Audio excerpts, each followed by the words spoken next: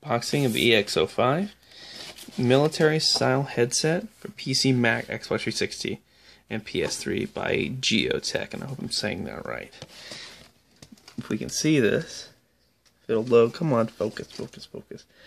Whatever. Anyways, powered by USD, HD, noise isolating microphone, instinctive and accessible controls, super lightweight handband, signature Gioteck design, flexible headphone arm, or microphone arm, breathable microfiber, F-I-B-R-E, ear cups. See what it says. It's different languages, military headset, high definition stereo headphones, gibberish, all this crap. So let's see what's in the box. If we can get it open.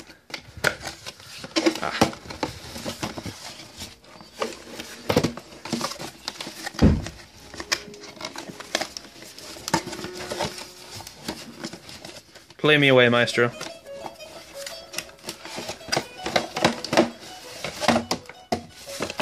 Ooh, look at that. Isn't that pretty? They care. And you just smash everything in there. So let's look at this. Oh, man, look at that. Nice, meaty cups. Like you remember from the old PC days. Working in the computer lab of your school. Where none of the teachers knew what computers were. But somehow you did. That looks nice. Let's get a look at that microphone. Oh, so it's like a flexible rubber. That's what she said. Yeah. Let's see what's else in the box. We got a bunch of these things, cables and such, and the manual. How much was that? 20 bucks. I got up to 20. It was originally 40. So we'll see what's up with these cords. Okay, so it looks like it comes with a seemingly unwieldy bowl of spaghetti. This is a universal headset, so I guess that's good. It's got enough connections to go around. It's got this nice flat cable for the thing, which I always like to see flat cables. Either flat cables or braided cables. Those are better than anything else. But the flat cable leads to this box right here, which will allow you to change the game volume and the voice, along with Xbox 360 to PC, PS3, like that. Look, and then it's got this thing, which I'm guessing is the exit connector for the either the Xbox, whatever. I think which is a cable around here, which is this right here, which it comes with. So instead of using the USB, which the PS3 and the PC would use, it uses this 2.5 jack for the Xbox controller.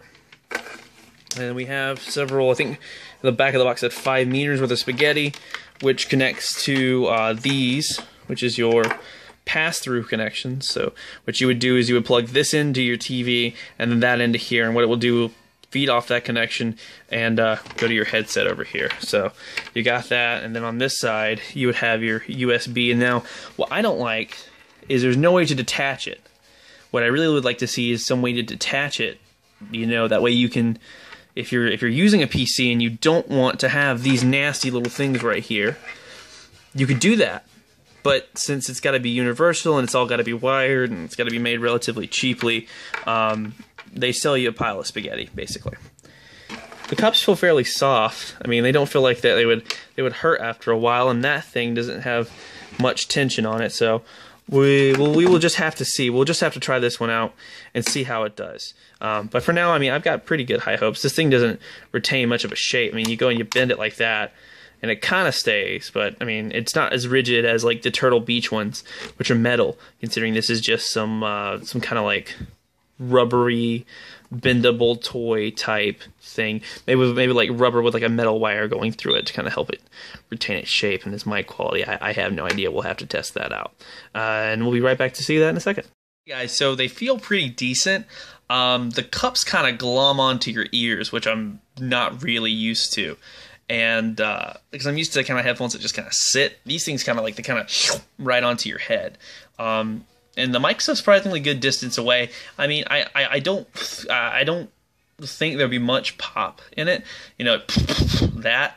I don't think there would be much, but this mesh thing right here is kind of nice. What I don't like is that these little wires right here connecting, and I could definitely see maybe with some use those popping out, but that's yet to be seen. As far as build quality, it feels okay in operation. It feels cheap to the touch, just because of how light and stuff it is.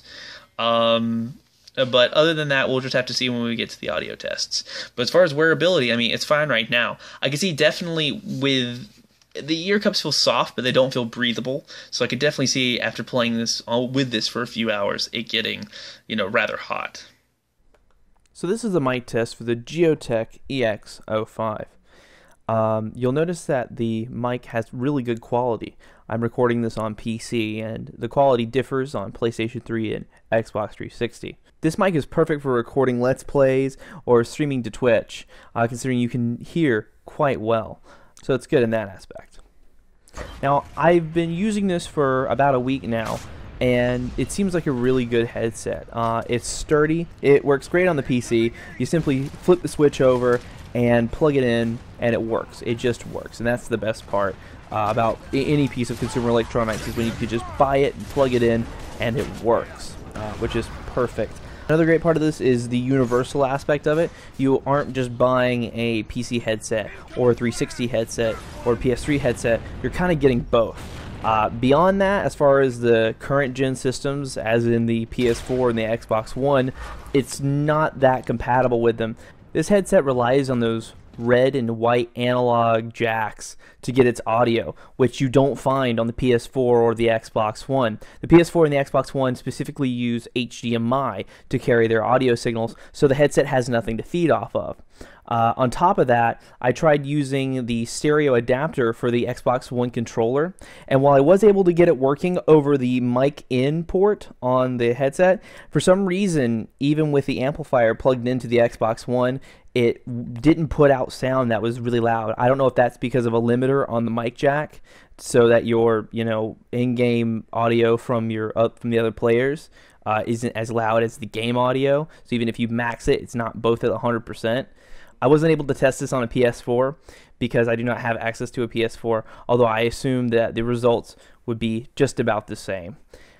So right now, this isn't really a future-proof headset. If you're going to use it on the PC, it'll work perfectly. If you're going to use it on the 360, it'll work perfectly. If you're going to use it on the PS3, it'll work perfectly. But as far as the Xbox One and the PS4 are concerned, not that great as far as future-proofing and backwards compatibility. Some of the other cons I had, besides the cord and just the absolute amount of spaghetti coming off from this thing, was the headphone sound. And the headphone sound is kind of on the tinny side. If you're like me and you like some oomph and some bass to your headphones, this isn't going to pack the punch you're looking for. It's really worth it when you consider the price. And, you know, as always, you get what you pay for. But as far as these things go, it's going to be on the tinny side. It sounds a little bit more treble than bass. Now, I'm sure you can play around with equalizers and other settings in your computer and get it sounding better. But as far as, you know, the sounds coming out of the TV, it sounds about the same. And I tried playing some games with, you know, in-game audio and, you know, music going along. And while that added some, you know, dynamic range to the overall sound, it is a bit flat.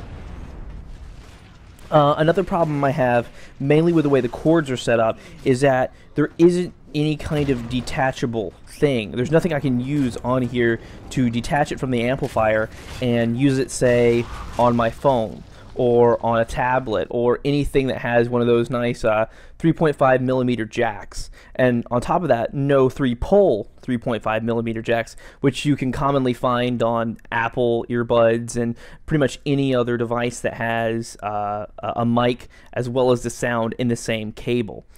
They're fairly common, and I don't know why that wasn't put in here, considering it's a universal headset. It just seems like a big oversight, and definitely something they should put in the next model. However, there are some cool features from the amplifier having a mic in. I found that I was able to use an adapter to go to the 2.5 millimeter jack that goes into the mic in, and I was able to listen to music and podcasts off of an MP3 player over my headset. And of course, because of it going in through the mic in, you can adjust that. So if you don't want to go into your game settings and change that, you can do it within the thing. And because it's going through the mic, you can also answer calls that way, which works pretty decently if you have a phone attached. So overall, my opinion of this headset is it's pretty dang good. For the money it costs to, you know, get it in your hands, for the quality that it is, for the, you know, overall comfort, the ease of use, the ability to, you know, set it up and get it working on your PS3 or Xbox 360, I think it's a really good buy. And I think if you find a pair of these for around, you know, $20, $25, you're really getting a steal as far as headsets are concerned, especially wired headsets. Thanks guys so much for watching this video. You're all awesome. If you really liked it, leave a comment, like it, subscribe, do whatever you can. I really appreciate all this, and thank you so much for watching the video.